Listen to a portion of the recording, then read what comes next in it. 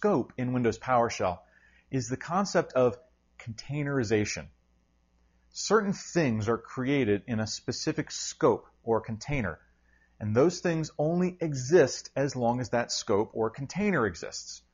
When the container or scope is destroyed or it goes away, so does everything that was created inside that container. Now, what is scoped? What things exist in a scope? Variables, PS drives, functions, and arrays. PowerShell starts with the global scope, which is the shell itself. This is the top-level scope and is the parent to all other scopes. Within that scope, you might run a script, which generates a new scope for that script. That script scope is a child of the global scope. The script can run other scripts or contain functions, each of which have their own scopes. This creates a hierarchy of parent scopes and child scopes, and that hierarchy plays a major role in how PowerShell handles data such as variables.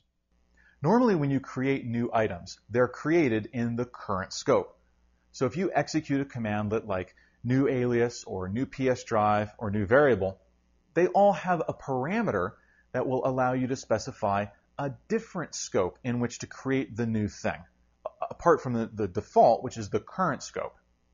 When you try to read or access a variable, alias, PS drive, or PS snap-in, PowerShell looks for it in the current scope first.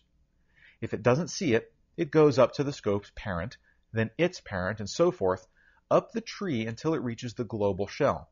This is why you can use aliases in your scripts.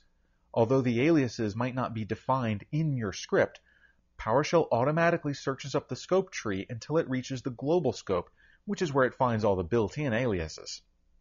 Another way to think about this is to say that child scopes inherit their items from their parents. So here's the global scope, in which I've created a variable named var and set it equal to 1. I then run a script, and inside that script is a function. Inside the function, I write the contents of var. Now, PowerShell needs to find what's in var, so it first looks in the function to see if var exists. It doesn't exist there, so the shell goes to the function's parent, which is the script. It doesn't find it there either, so it goes up one last level to the shell where it finds the variable. That variable is read, and that is what the function is really accessing. The danger with scoping is that you can't assume a variable has a default value of some kind. If you access a variable before you explicitly assign it a value, PowerShell will search up the scope tree, and it may find that variable defined in a parent scope. That can create some significant logic errors in your script, take a long time to debug, and even behave differently on different computers or at different times, depending on how the parent scopes are configured at that time. So, try to never use a variable until you've explicitly assigned it a value within the current scope. The rules for writing are a bit different. Normally, a child scope can make changes to items from a parent scope. You can't. If you try, you simply wind up creating a new item of the same name in the current scope, effectively losing access to the parent scope item. For example, normally the shell defines the alias GCI as a shortcut to get child item. You could write a script which defines GCI as a shortcut to get content, let's say.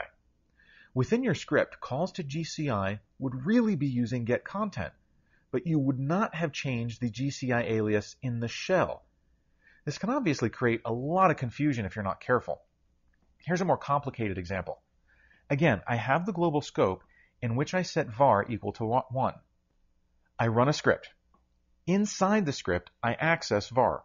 The variable doesn't exist in the script, so the shell goes to the global scope and finds it. This results in 1 being displayed. Then the script sets var equal to 2. This creates a new variable var inside the script scope.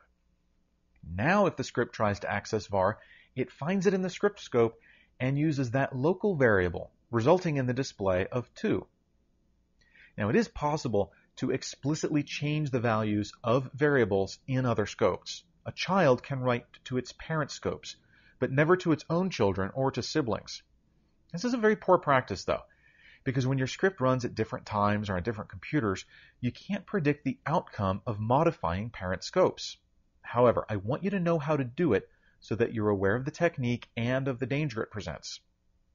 One way is to use a special naming syntax. $global : will change an item in the global scope, while $script : will change the next script scope parent. You can also use the various set commandlets, which I find to be easier, such as set variable and set alias. These all have a scope parameter, which lets you specify the scope you want to change. Read the full help on these commandlets for information on how to specify a particular scope. So for this example, I'm going to start with a very short script. In fact, I'll use getContent to display it for you. It just multiplies the value of var by itself, placing the result in the pipeline, so that outDefault receives it and displays it in the console. Simple enough. So I'll start by displaying a directory of PowerShell's variable drive to prove var doesn't exist. Now I'll run the script. Interesting result, right? Now in the shell, let's set var equal to 10, and I'll run the script one more time. What do you make of that? See, variables in PowerShell don't have a default value. What happened is that the script attempted to access a variable called var. The variable didn't exist within the script scope, so PowerShell went up one level, coming to the global scope of the shell itself. The second time, it found a variable var with a value of 10, so it used that within the script. Scope is a really easy way to get yourself in deep trouble really fast. So here's some best practices to stay out of trouble. First, never access out-of-scope items with variables or anything else unless you can avoid it. In other words, always assign a variable a specific value in the current scope before you use it. That'll prevent PowerShell from wandering up the scope tree and grabbing some value that you might not have been expecting. Never modify out-of-scope aliases or PS drives. If you're changing something outside of the current scope, you don't know what else you might have an impact on, so avoid doing it. And never modify the global scope in any way from any child scope, because the global scope is a permanent global scope. You start modifying it, you don't know what other processes are relying on the global scope, and you don't know what you might be breaking or at least bending severely.